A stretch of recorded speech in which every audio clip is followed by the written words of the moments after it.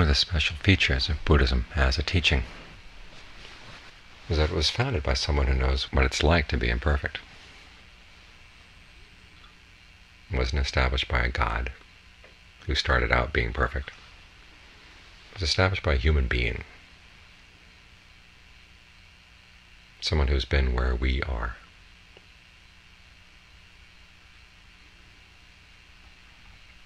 And knows how to get from where we are to a point where there's no suffering.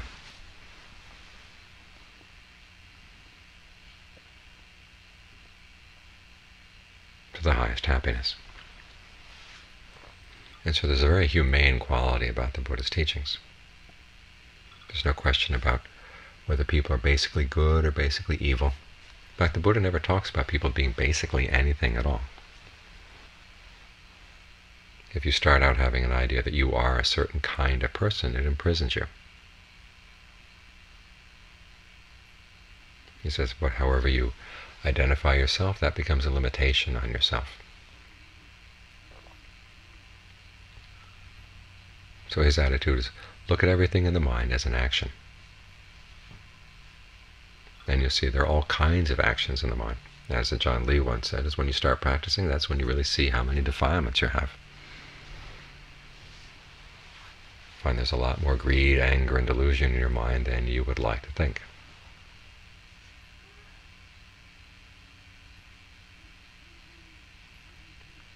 And so you have to develop a humane attitude to yourself as well. When you see the parts of your mind that you don't like, instead of being very judgmental and being very harsh on yourself, or trying to say that it's okay that you're that way. Either extreme is not the right way. You realize, okay, you've got habits that cause suffering, and you don't want to continue suffering. So how do you deal with them? On the one hand, you have to develop the right attitude, realizing this is where we all come from. Everybody starts out with good habits and bad habits, or as the Buddha prefers to say, skillful habits and unskillful ones. Talking in terms of skill makes it obvious, okay, there's something you can develop.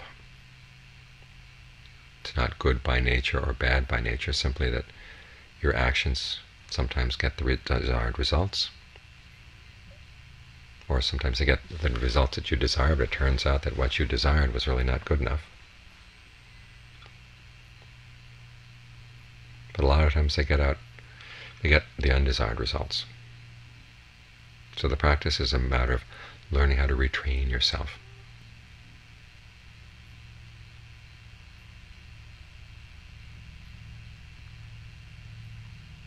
And when you take that larger view, realizing that we all have unskillful habits. And the Buddha's teachings are designed specifically for taking unskillful people to a place of skillfulness.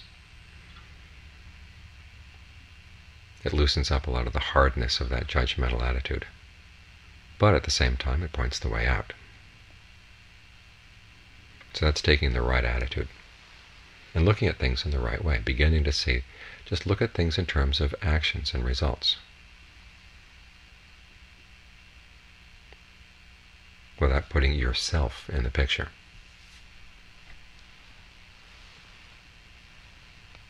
This way you can be judicious. You can use your powers of judgment without being judgmental.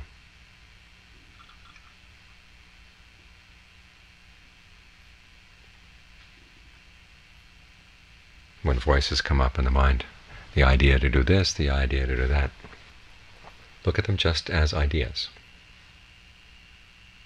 actions. Or as we said today, lots of different committee members here in the mind. We have a tendency to identify with particular members, but we don't have to. We have that choice. And you may want to rearrange the committee, change your allegiance. But the fact that it is a committee makes it a lot easier to do that. If you had an inherent nature, there'd be nothing you could do to change it. But with lots of different members in the committee, you can change the balance of power in the committee, train the more skillful members, to be even more skillful, to be more strategic. So they have more influence over the mind. In other words, that skillful actions become more attractive, and you get better at them. So that's one way of dealing with the unskillful members in your mind, is just having this attitude, seeing things in these terms, so that when you see unskillful things happening in the mind, greed, anger, and delusion coming up in ways that you don't like, it doesn't be recognizing that you don't like them doesn't have to be a harsh self-judgment, which just ties things up in more knots than is necessary.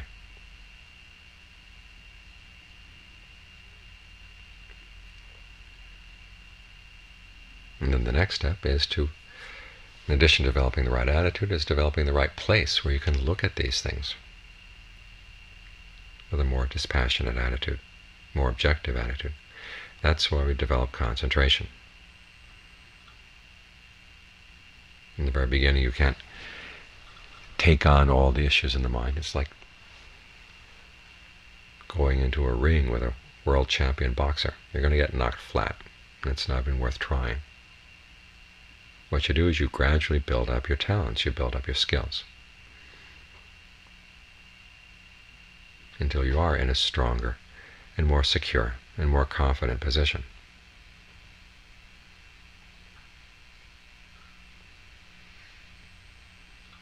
So this is why we work with the breath, making the breath more comfortable, getting to be on good terms with the breath.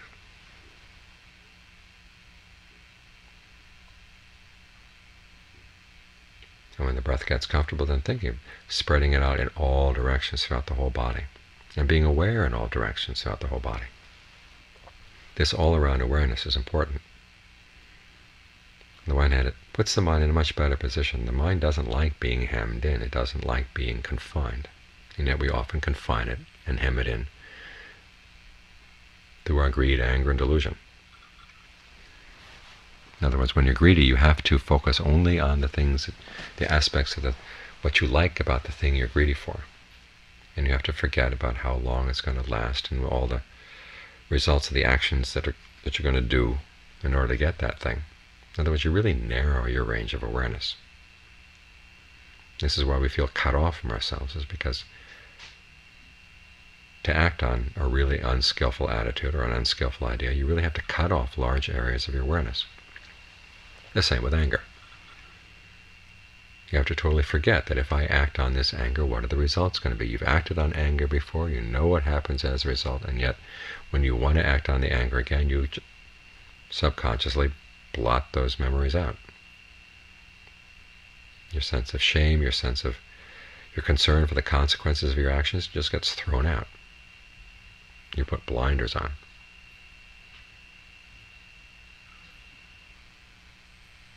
As a result, large parts of the mind get cut off from one another, and you feel confined. You feel alienated. So learning how to develop a comfortable sensation in the body and learning how to spread it throughout the body, and learning to be aware throughout the body, puts the mind in a much more comfortable position, much less confined. And then you work to develop that. Other issues may come up in the mind, but for the time being, you just put them aside. Say, I'm not ready for that one yet. If something is really urgent and you have to deal with it, okay, then you take what powers of concentration and discernment you do have and you use them.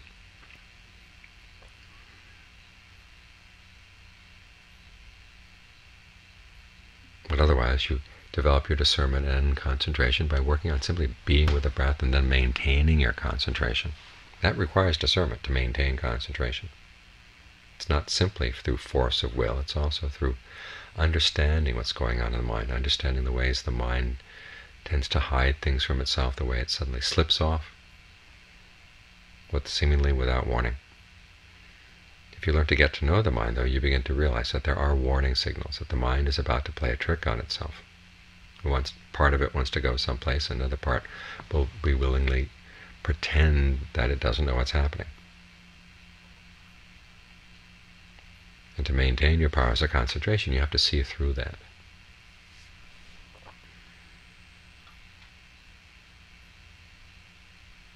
So the emphasis is on developing a sense of stillness, a sense of calm in the mind. And you're beginning to sharpen your powers of mindfulness and alertness and discernment as you do that. And then when you come from a more confident position, then you can begin to deal with other aspects of the mind that you really don't like about it, but you're going to feel a lot less threatened, because you learn that you don't have to identify with them. You can identify with a sense of stillness, a sense of calm. And when you're in a better mood, it's a lot easier to see your own shortcomings and laugh good-naturedly at them. So, oh yeah, there's that there too. And when you have that attitude, then you can deal effectively with those attitudes, those unskillful attitudes. You can see right through them, because you're willing to see them. You don't feel threatened by them. The reason we hide them from ourselves is we feel threatened by them, one way or another. It's threatening to our self-image, threatening to our ideas of what we should be, or what other people expect us to be.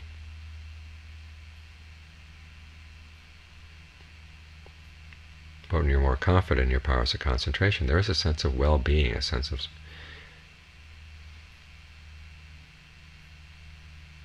that's really strengthening. It puts you in a better position to look at these things and not get bowled over by them, and not be afraid to look at them.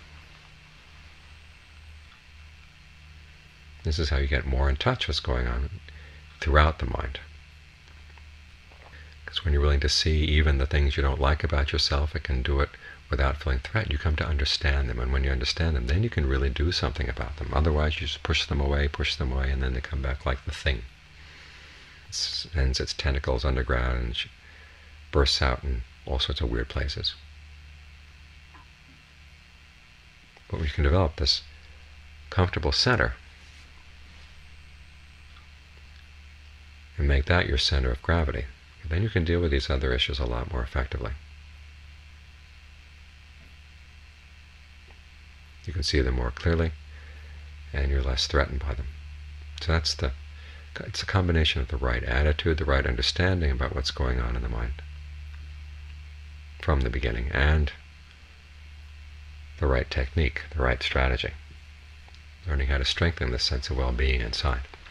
It's not just concentration that strengthens us. There are other parts of the path strengthen it as well. Learning to be generous, making a habit of being generous, is another way of strengthening the sense of well-being inside.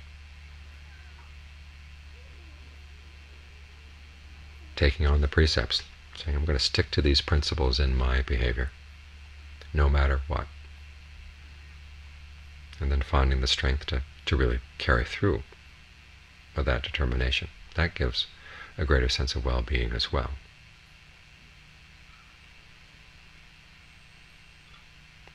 So all of these are the Buddha's very humane way of saying, okay, we're starting out in someplace where we don't want to be, and here's the way to get where we would like to be. In a place where the skillful voices of the mind are much stronger, when they really get in charge. And the habits of the mind get trained to a point where they really don't cause any suffering anymore. You see through all those unskillful habits and realize that you don't really want to follow through with them anymore, because you see them clearly enough, from cause all the way to effect, and you see the drawbacks of the unskillful ones, and you see the allure of the unskillful ones, why you wanted to do them anyhow, and you begin to realize that the drawbacks really outweigh the allure. When you can compare those two, then you can begin to let these things go.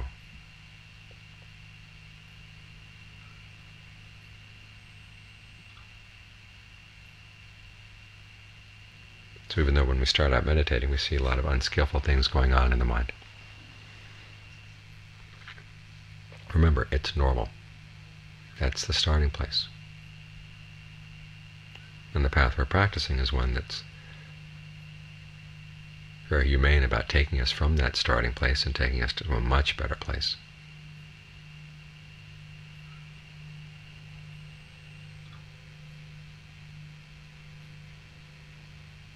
where everything really is at peace in the mind.